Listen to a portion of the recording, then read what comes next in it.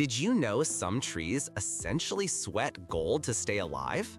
It sounds like a fairy tale, but in the dry Australian outback, it is a biological necessity.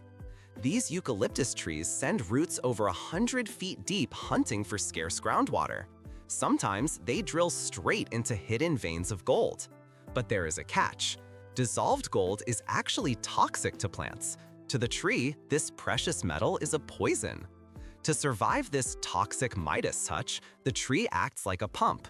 It absorbs the gold-laced water, but immediately pushes the dangerous metal away from its vital heart. It forces the gold all the way up through its veins and deposits it into its leaves, the tree's extremities, where it can do no harm. While you cannot get rich picking them, you would need 500 trees just to make a single ring. These glowing leaves act as natural X-rays. They serve as living treasure maps, showing geologists exactly where the mother lode is hiding deep beneath the earth.